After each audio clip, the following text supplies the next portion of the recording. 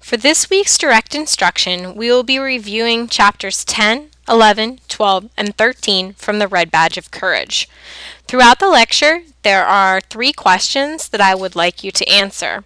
I strongly suggest that when you come to a question, you pause the video, answer the question in a separate document or in the submission box for this assignment, and then continue with the video when you have completed the question. Okay. We are going to begin with a review of Chapter 10. In Chapter 10, Henry is once again faced with his own guilt. The tattered man continues to question him about his wounds. Where are they? Where is he wounded? The tattered man is similar in some respects to Henry's own conscience. He keeps reminding Henry that Henry has failed to do his duty, and that when he was faced with battle, instead of fighting, he decided to run. Henry can't take the stress of the tattered man, so he abandons him. This further lowers our outlook of Henry. Henry may have left the man for his own sanity, simply because the guilt was taking over him too much. However, even abandoning the man, Henry is tormented by his own guilt. He wants to die.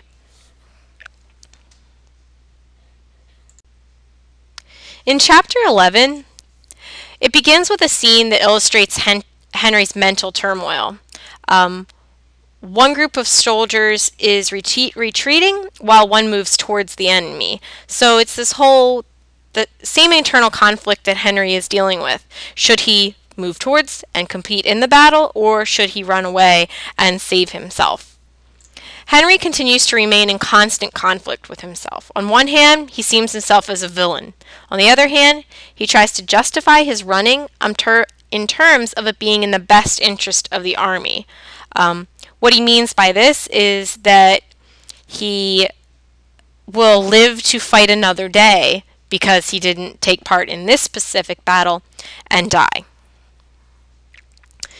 There is a time when Henry considers joining the group of soldiers moving towards the battle, but once again, he cannot go through with joining the fight. He's just not ready to commit to the possibility of death.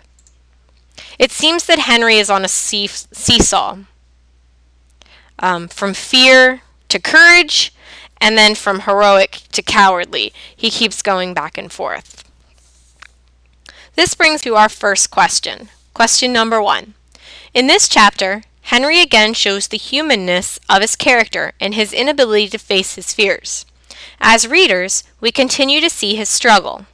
At this point, what do you think of Henry as a soldier and as a man? Do you find his seesawing understandable, or are you becoming angry and annoyed with his character, and why? Again, I encourage you to pause the recording at this time, answer the question, and then return to the video when you are ready.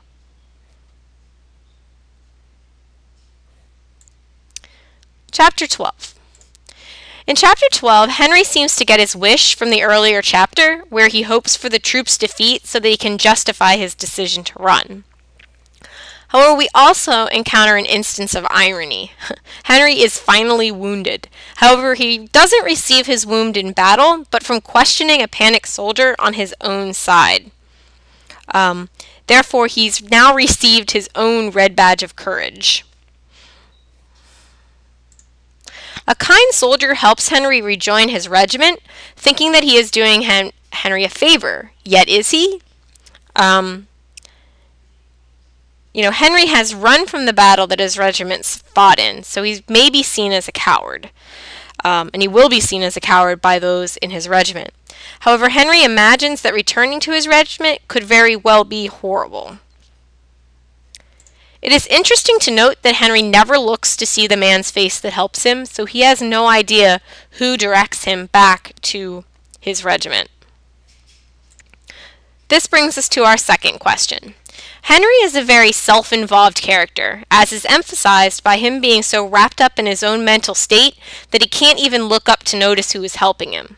Discuss other situations in this book so far where Henry has been too self-involved to accurately see those around him.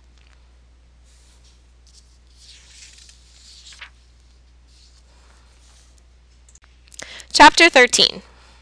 In this chapter, we're given two very different views of Henry. The first, he's a liar, only caring for himself. He lies to cover for the fact that he has run from the battle. He says that he was in fact wounded and not hit in the head with a gun. He seems to lie with ease, with considerable glibness, they say. It just comes to him naturally. At the same time, he's very hopeful.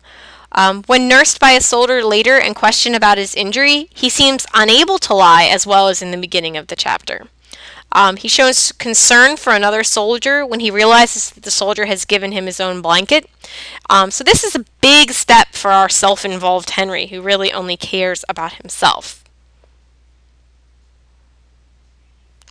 Again, we see the contrast between the other soldiers and Henry, as the soldiers welcome Henry back to the group and care for him. He is very self-absorbed and only worried about himself, whereas all these other soldiers seem to want to take him under their wing and make sure that he, has everything that he needs and that he's taken care of.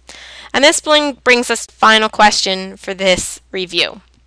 Do you think that Henry needed to lie? Why or why not? Has this chapter changed your perspective of Henry? How and why? Thank you for your hard work so far in this book. I know it is challenging, especially to keep up with the reading and all of the assignments. As always, if you have any questions, concerns, or need help with anything, please send me an email and ask, and have a good week.